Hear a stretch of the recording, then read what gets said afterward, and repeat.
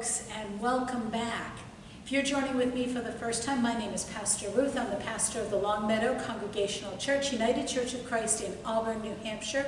I come to YouTube twice each week. I'm here every Sunday with a worship service for the entire church family, and I also come here every Wednesday with a special message for the children of our church, and that's why I'm here today. And I am here with my friend Sue, who is part of our missions committee, and you have got a very cuddly blanket there with you. What's that about? I do have my cuddly blanket with me. It's been so cold lately, I feel like I just need a blanket everywhere I go. A little something extra to keep me warm. A lot of people don't have this, you know. Really? A lot of people don't have a snuggly blanket like this. And that concerns our mission committee greatly. We are trying at this point to collect some money for Church World Service. We would like as many people as possible to have a warm blanket that they could use in times of trouble, in times of hardship. This blanket could be used for a number of things. Unlike my very pretty blanket that just kind of keeps me warm, this blanket is a lot sturdier. It could be used as a tent. If you were in a situation where you had to leave your home all of a sudden, if you had this, you could use it to keep snow or rain off of you while you waited out the storm. It could also be used to carry belongings. Sometimes in a natural disaster, if you have to leave your house quickly, you throw a bunch of things together that will help you in the short term, but you need something to carry it in. So this kind of blanket will help do that. It's provided by a group called Church World Service, which does a lot of service projects in the United States as well as other countries.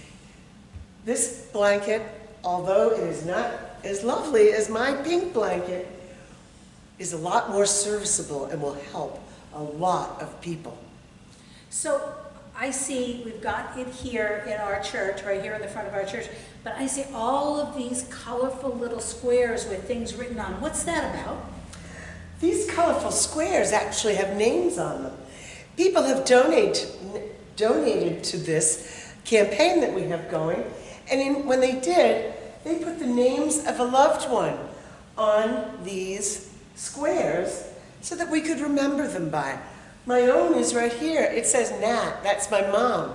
I put some money in for her in memory of her. She would want someone to have a cuddly blanket. She was kind of like me with my snuggling. But all of these are memories of people who have donated to get blankets for other people.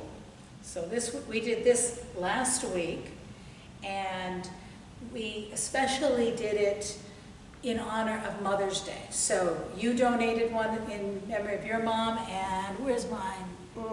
It's on here, this pink one. This one I donated in memory of my mom, too.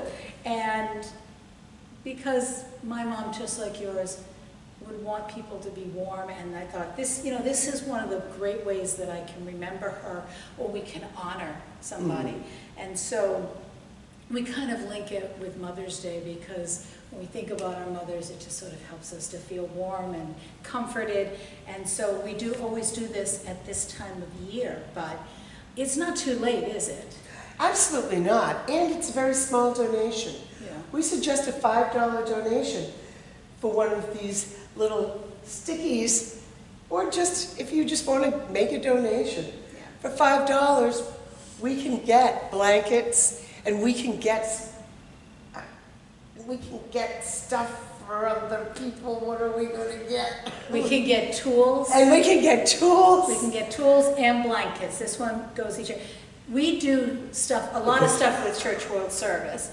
We do the kits. You've heard me talk about the kits, the school kits and all of that. We do that with Church World Service. We've been partners with them for years and years and years, because they're doing great work, and we can be part of something bigger than our church. Our church alone can't raise enough money to provide blankets for everybody who goes through some kind of weather disaster or something like that. But when we team up with churches all across the country through Church World Service, then we make a huge impact, and that's why we like to work with them. And so this is something that they coordinate, and we raise the money, we send it to them. They go out, they buy the blankets, and they make sure that they get to the right place where they're needed, when they're needed. And so together, we make a huge difference. And they also do tools, so they do things like, you know, if a house got damaged in a storm, they will provide tool kits. Things like hammers and nails, and I don't know much about tools, but all those things that people need to rebuild. So the money from this goes towards blankets and tools. And so we're just really glad to be part of that, working with other churches. So thank you, Sue, for being with me today. I really appreciate that, and you telling us all about this project. And would you pray with me? Oh, absolutely. Okay.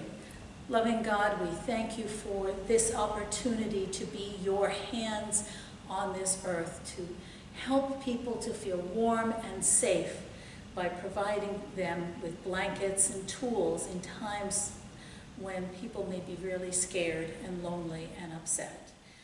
Thank you for helping us to partner with Church World Service and all the other churches so that together we can make a real difference. Amen. So thank you for joining me. Thank you for joining me too, and I look forward to seeing you again next week. Remember, I love you very much, but above all that, God loves you more than you can ever imagine. I'll see you soon. Bye-bye.